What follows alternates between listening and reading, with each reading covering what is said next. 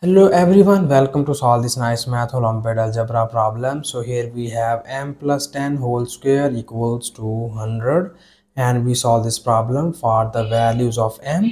So here we solve this problem for two methods, and I hope so you like both of these methods. But if you have any other method in your mind, please don't hesitate to write this method into the comment section.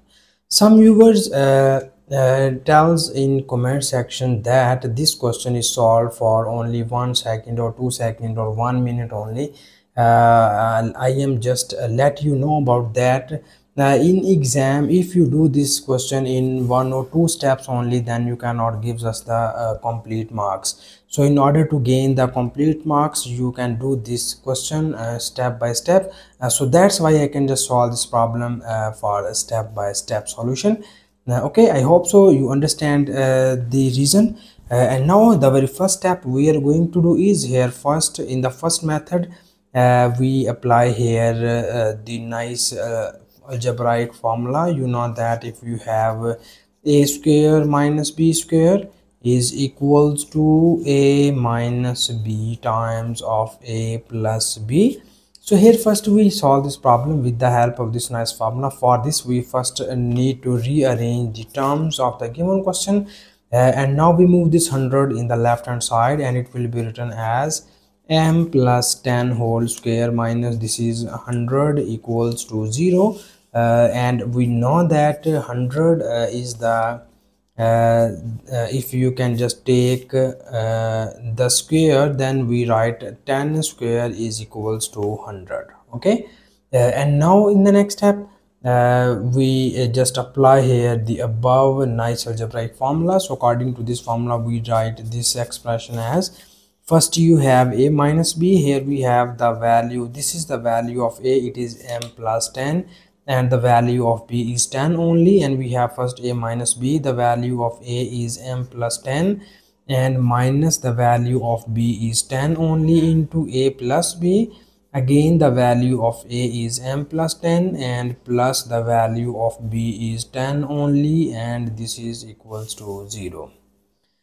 And now further in the next step we need more simplifications, and it is written as, this is positive and negative are gone, and we get here m times of m plus this is 10 plus 10 becomes 20, and this whole equals to 0.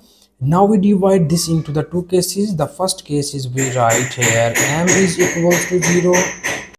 So in the second case we can just put here the m plus 20 equals to 0.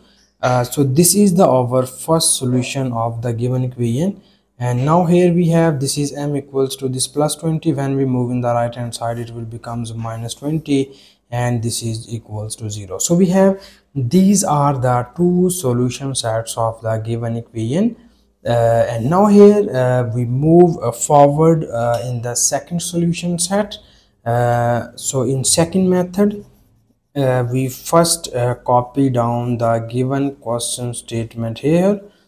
So the given question statement is m plus 10 whole square is equals to 100.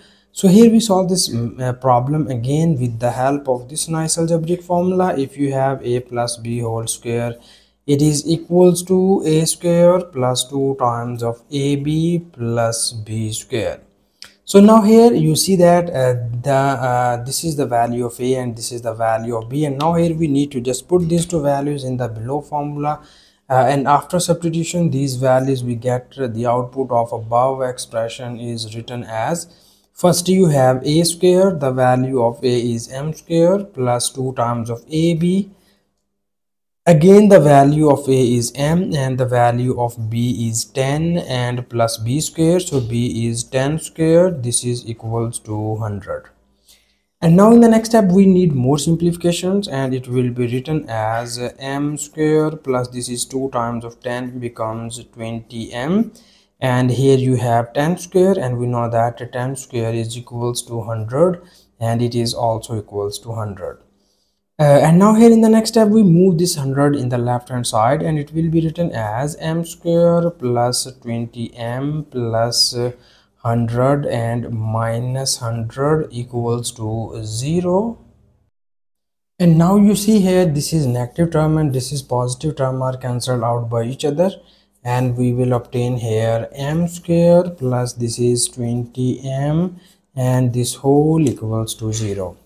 And now here further in the next step, you see here we have m be the common term, so here we take common m and we get the remaining values are m plus 20, and this is equals to 0. So here we again divide this equation in two cases. The first case is we write m equals to 0, and the second case is we write m plus 20 equals to 0.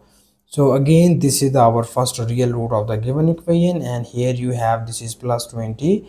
When we move in the right hand side, it will becomes minus 20, and this is the our second solution of the given equation.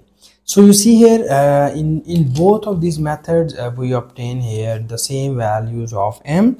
And now here in the next step, we need to verify these solutions. Is these solutions satisfied our given question statement or not?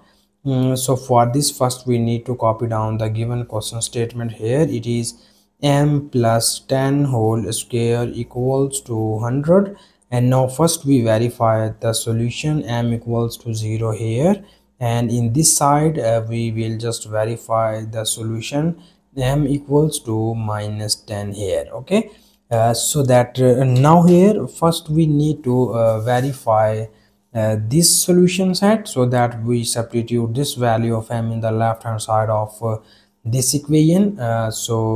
We have first you put 0 equals to here, so you get 0 plus 10 whole square is equals to 100, and 0 plus 10 becomes 10 square equals to 100, and here we know that 10 square becomes 100 equals to 100.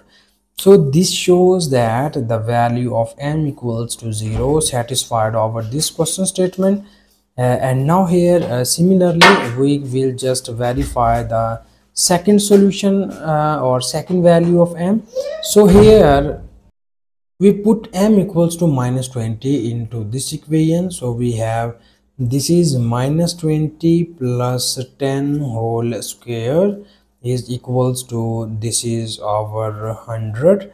And now here we need to simplify the terms, and you have minus 20 plus 10 is equals to the minus 10 square equals to 100, and here we know that the minus square will become positive, so this minus square become positive, and we have only 10 square equals to 100, and this 10 square is also 100 equals to 100. This shows that the second value of m is also satisfied the given question statement. And this is the final answer, and thank you so much for watching this video. Please subscribe to my channel for more exciting videos.